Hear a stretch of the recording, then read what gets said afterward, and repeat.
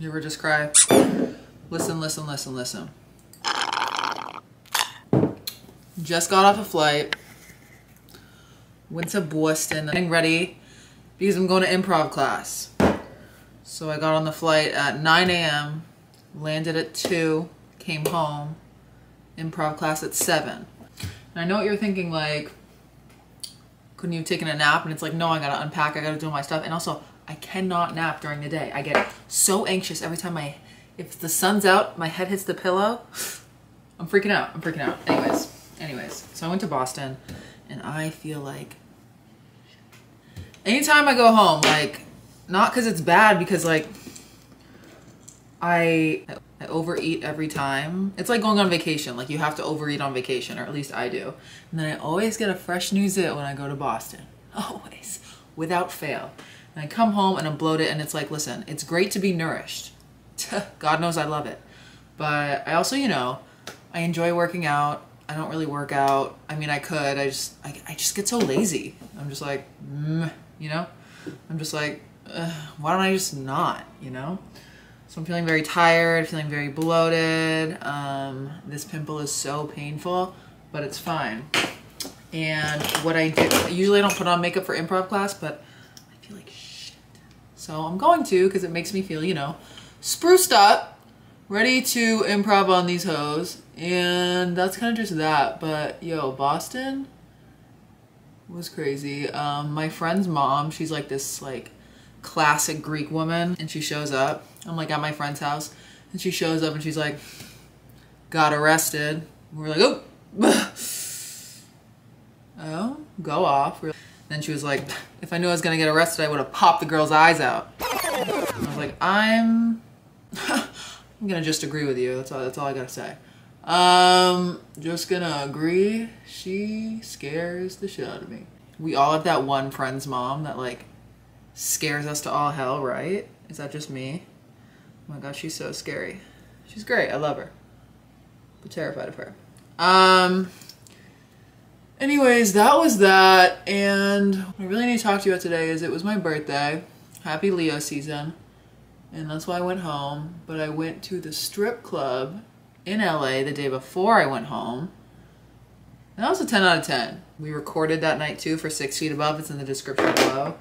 And you know what? I don't really have a lot to talk about today. Because yeah, I went to Boston. I overate. I feel like shit. It was my birthday. Bada bing, bada boom. Right?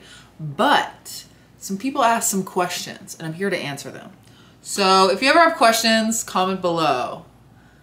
I'm kind of good at giving advice. And by kinda, I mean sometimes it's a hit. And sometimes it's... Dude, I'm so tired. Like, I can't even. Okay. I need advice on Raya. And Raya is a dating app that you have to get approved to go on. It's way easier to get on now than it used to be.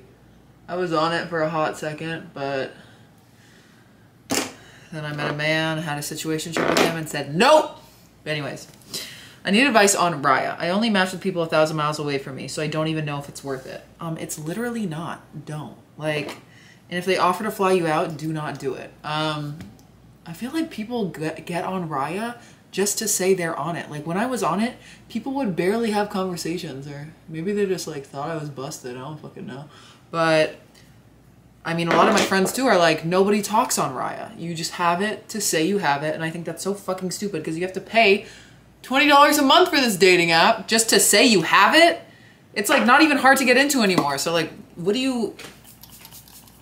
And you always see the same celebrities on it. I don't know, I have met some cool people on it, so I'm not entirely shitting on it. It's like nice, and like it kind of eliminates the possibility of them catfishing you. I mean, they can still kind of catfish you, but you have to like have your license and your Instagram linked. And so you can do like a proper stalk before like meeting up with them. Which, like, I feel like other dating apps, you don't get that much information about people and they can easily catfish. But, okay, honestly, this pimple, it's like an accessory, you know? The best is when you get, I was like, the best is when you get zits right here. I literally have one right there. It's like that little cute little mole zit. Wow, you really can have it all, you know? Boom, boom, no. Okay, another question. Someone said, show your feet for the love of God. You don't want to see these dogs right now, let me tell you. Okay, someone goes, question, how to get back into the dating game after a long hiatus? This is interesting because for me, I'll take like really long hiatus and I just like step right back in. I don't really think about it. The move is just to not overthink it. Like, remember that you're the prize. You are. They're auditioning for your show. So all you gotta do is just slip on those hooves and a cute dress. No, I'm not about to tell you what to wear. What the hell? I don't even wear dresses. I hate dresses. Well, no. I like maxi dresses. The short dresses, the thighs are up together. I get the chub rub. I get the rash. Also, with short dresses, I'm really tall, and I feel like if I bend over, you're gonna see a lot of me. So, anyways, how'd I get there? Yeah, so my advice is to just not overthink it. Like, dating, it's always gonna be there, you know? So, you just get back there when you're ready. Did I say it's always gonna be fun? No, but it can be.